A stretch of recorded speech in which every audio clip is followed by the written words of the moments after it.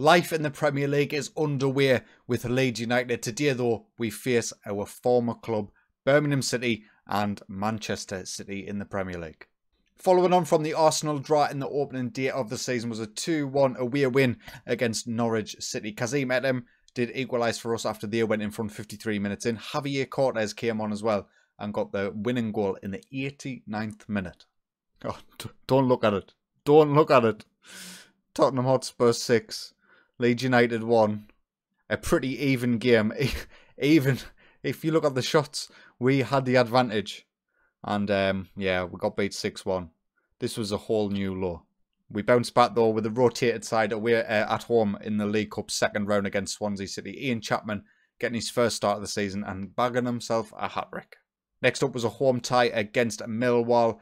We did start Ian Chapman in this game, but he didn't really perform that well. Roman Vlasek came on and equalised for us in the 68th minute. Kazim Edem got us in front 81 minutes in, and Kevin Majaya rounded things off in the 95th minute to give us a 3-1 win. Another game and another win, 2-0 at home against Newcastle United. Roman Vlasek and Jim Walker with the goals in this one, and probably the best, most comfortable performance of the season so far. We then went away from home against Leicester City and we got beat. Pablo Martinez trio, our former man, getting the goal. Who did we have Pablo at? Was it Birmingham City? It was. He's went to Watford, now he's went to Leicester City. And he's come back to haunt us. And finally, we played a rotated side in the League Cup third round. We went away from home against West Ham United. Victor Ailton getting the man of the match performance. I'm sure we had a former man in here. Tony Herrero, of course, our former man playing for West Ham. And a disappointing result, really, considering the match stats. We should have done better in this game. Ian Chapman getting the only goal for us. And that sees the Premier League table looking like this. We currently sit in 9th position, only one place behind Manchester City. And we face Birmingham City today, who are actually in 2nd place. So they're having a fantastic start to the season. But we're only 6 games in, so we can't read too much into that currently. We're 6 points clear from the relegation zone, which is nice. We're just about in the top half. It's a decent start to life in the Premier League. So this is going to be the lineup for today's game. Pretty much a full strength side. The only people missing are Jim Walker, who is out just for a few more days. Florentino, our backup defensive midfielder, has been out. He's going to be out for about 5 months. So really, really disappointing. And that's going to hammer his development massively. And we're not going to be able to give him that much game time. But Hugh Griffiths in goal, Piaggio, Gilson, Garonsky, Conradi in the defence, Dubelbis and Majaya in the midfield, Yepes, Granger, Cortez in behind Roman Vlasek, who will keep his spot in the striker position. He's scored 2 goals in the Premier League so far. He's improving really, really nicely, and I want to continue to give him game time. We've got Ian Chapman on the bench. He can come on that right-hand side or up front.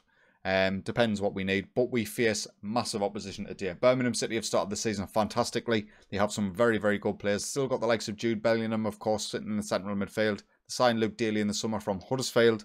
A lot of our former men that we are seeing here. Mazamiru was a former loanee from us as well. They do have a pretty changed front lineup from what we were expecting. Chalov comes in to replace Alberto Salenza, who they sold in the summer. And yeah, difficult game is upon us, but I really want to get one over Birmingham City. It doesn't look like they were under any threat of getting relegated, so I want a win today. Opening 15 minutes or so look pretty even so far. I am going to take us off in attacking and move to a more positive team mentality as a corner comes in, and we've got ourselves a penalty. We have ourselves a penalty. Who is going to be the man to step up and take it? It is going to be Roman Vlasek. Let's see if he can put it away and get his 3rd goal for the season in the Premier League. He certainly can. And we go 1-0 up 17 minutes in. Obviously, Birmingham, a very good side. We're going to have to remain composed, being able to keep possession a little bit better, and see if we can see this out for the rest of the first half. If we can get in 1-0 up at half-time, I will be absolutely delighted. Or if we can do better, even better. But maybe not in this highlight. Shalov comes forward down the centre of the park for Birmingham City. He's got options on both wings. He tries to find someone that eventually gets it to its way to its required target. I can't speak. Just speak, Sam. Use your words. The highlight isn't over. Football Manager is telling me something else is happening in this. Vlasek does win the ball. It falls to the Birmingham City defence though. And maybe they can counter using their wingers. Rasmussen picks up the ball on the right-hand side. Goes back to Bellingham. Lovely little ball over from Bellingham to Bustos on the right. Oh, 2-foot challenge. It's a red card for Garonsky. Please, don't do it. It's not the first time it's happened with him. Straight red. That's his third red card of his career. I remember. It sticks in my head. We're going to have to take off Granger, our attacking midfielder. We'll bring on Samuel Bernat for him at centre-back. We're not going to go crazy with the changes. We're going to change our wing-backs to a supporting duty rather than attacking. Jubelbis can stay on a support duty. We're going to go on the counter. And that is going to be our changes. We've got pretty much 70 minutes still remaining of this game to try and hold out. We're aiming for a draw at this point now. A win is highly unlikely. Please don't score Mazamiru straight away. He does as well. He equalises from the resulting free kick. His fourth goal of the season, of course, our former man. And now we have a whole world of pain coming at us for the next 65 minutes or so. In my brain now, Garonski's out. He's our second best centre-half by a comfortable margin as well. But come January, he's a liability. I'm not telling him to tackle harder. He's not being told to get stuck in, so there's no reason for him to have been sent off 3 times within his first 9 months of his career at Leeds United. So he's just a liability. I don't like him. I don't like him. He's costing us points and I'm disappointed. Highlight now. 40 minutes to go into the second half. Can we hold out? Mazamiru comes forward for Birmingham City. Plays it to Colley on this left-hand side. He's going to have to go it himself unless he holds the play up and allows more players to enter the attack. Bustos whips it into Colley back post. He goes over the bar.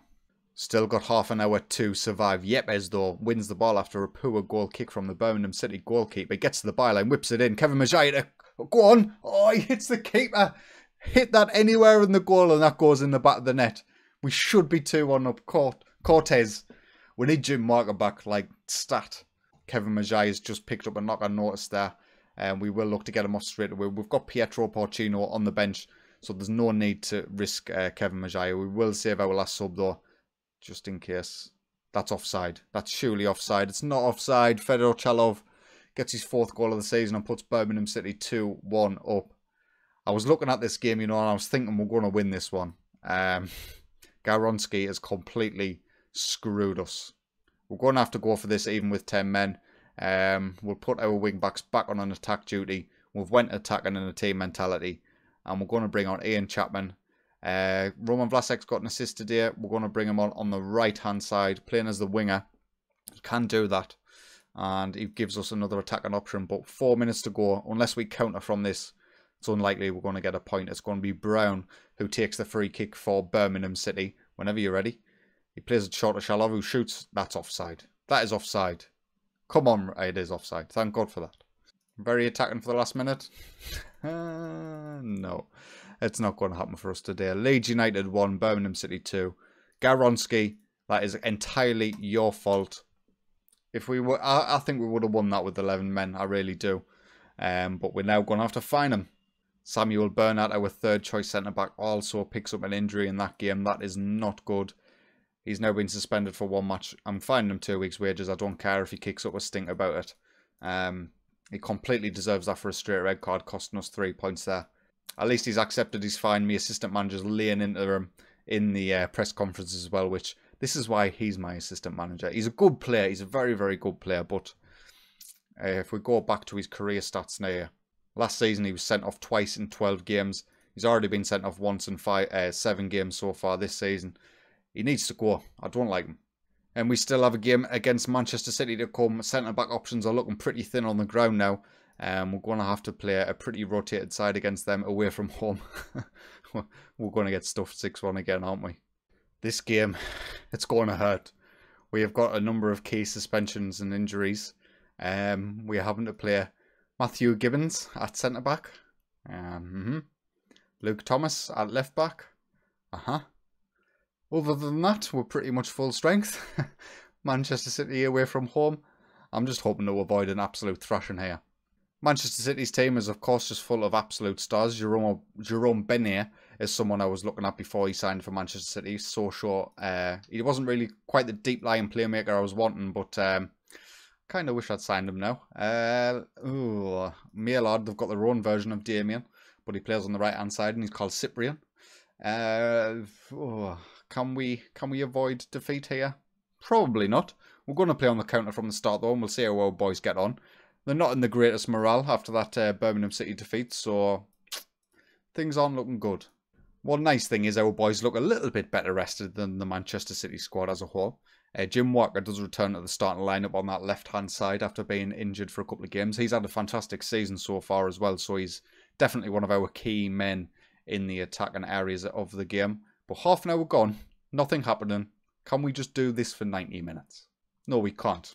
35 minutes in, we get our first highlight of the game. Benair tries to find Rodrigo on the left-hand side. It's cleared to Ben Chilwell, who drives down the left-hand side. He's in the box. Someone challenge? Oh, not the penalty, though. Oh, man. Why? Alvaro Yepes, why? You know you can't tackle. Why did you even do it? Rodrigo is the man to step up for Manchester City, who will no doubt put them 1-0 up with only 9 minutes to go to the first half. And there it is. Not a great way to start the game, considering the sort of lineup we've got. Giving away a penalty is just stupid. Look, I promise we haven't got to get stuck in as a tackling option. I don't want to see us stay on feet, because then players will just be able to run around us. But I don't know why we're making so many silly defensive mistakes. Granger with a free kick, 50 seconds before half time. Oh, Gilson gets his head in it and he goes over the bar. Not a bad first half, to be quite honest, apart from the penalty, obviously. Manchester City haven't had too many opportunities thanks to our counter-attacking style. But we are going to have to get a goal back if we are going to get a point out of this game. So first highlight of the second half is straight from kick-off. It looks like it's going to be a Manchester City opportunity. The ball is fed down the left-hand side for Rodrigo. He plays it back to Finn. Can we close him down and maybe pinch it? No, we can't. Ben Chilwell gets the ball on the left-hand side. Back to Rodrigo. Played in to Fabio Silva. What a save, Hugh Griffiths. I know it was offside, but that is an absolute world-class save. Well done. We're going to have to go for this. 35 minutes remaining. What's the point in sitting back and hoping to counter when they're only playing a positive team mentality, so they're not bombing forward? The opportunities for us to actually catch them on the counter are very limited. So we're going to have to make this happen ourselves. Granger picks up the ball on the right-hand side, gets dispossessed by Chilwell. Thankfully, Gilson is there. I thought he was going to let that run and Fabio Silva was going to pinch it. Thankfully, we do retain possession, but we are getting crowded out. Piaggio finds Jim Walker. Vlasek in the box. Roman Vlasek gets the goal. We're back countering. We're back countering. His 4th goal of the season. Jim Walker getting the assist, and we draw ourselves level with only 30 minutes to go. Some good play by us, despite Manchester City sitting really deep and getting numbers back in defence. Jim Walker does well. Vlasek, excellent finish. That's why he was brought in. 30 minutes to go. Can we hang on? We have ourselves another highlight. Yepes brings it down on the right-hand side to Piaggio, who is overlapping. He can bomb forward. He's got the attributes for it. He plays it back, though, to Granger, who's dropped a little bit deep. Vlasek. He feeds it through beautifully to Vlasek. Unfortunately, he was offside anyway, but good player by us. Jim Walker on his return from injury. He got the assist, but he is struggling out there. We'll bring on Javier Cortez in his spot. We'll bring off Kevin Maguire as well for Pietro Porcino in the centre of midfield. Maguire not having a good game and on a yellow card is not a good combination. We don't want to go down to 10 men for 2 games in a row. 10 minutes to go. I'm happy with this game. Just keep tinkering out. 5 minutes to go. We'll have a highlight. I mean, it's us with the ball, which is nice. But I can't imagine it's going to be our highlight. Looks like it's going to be a Manchester City opportunity as they win the ball on the halfway line. The ball's played to Vinicius Jr. on the right hand side. He cuts in, beats his man, goes for goal, hits the post. Griffiths with a save. Hugh Griffiths, you might be the man of the match, my son, if you keep this up. 5 minutes left. Corner. It's played in. Down to Finn. Rodrigo shoots. Griffiths dives. Get back up. It's all a bit chaotic. Schoofs plays in the ball. Gibson gets clear. Gilson gets clear. And with 4 minutes to go, the highlight is over.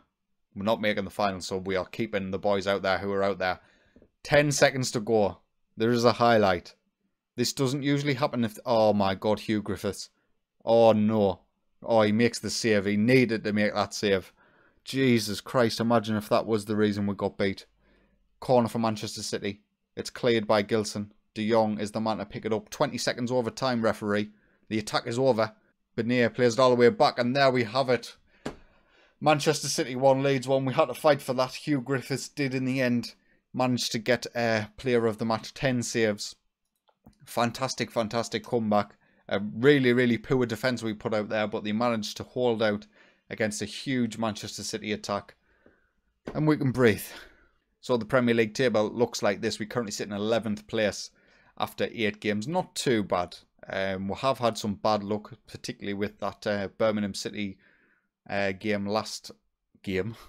We have suffered some humiliating defeats, particularly against the one against Tottenham Hotspur. But 8 games into the Premier League season, the players are still adapting. We've got a lot of new players bedding in. I'm relatively content with how things are going. And that takes us to the next episode. Then we have to return for the Barnsley-Huddersfield game. It just sets us up perfectly, both at home as well. We do want 2 wins against them boys. Huddersfield and Birmingham currently in the top 4. Barnsley a little bit below us on 10 points, so should give us some decent games. We have like 5 or 6 games in the Premier League in between as well, so some big games in there. Man United, Liverpool, Chelsea. We could find ourselves close to the relegation zone coming into these games. We're going to have to see how our boys adapt and perform. But if you have enjoyed today's video, please consider leaving a like, and if you are enjoying my content, get yourself subscribed. But until next time, take it easy.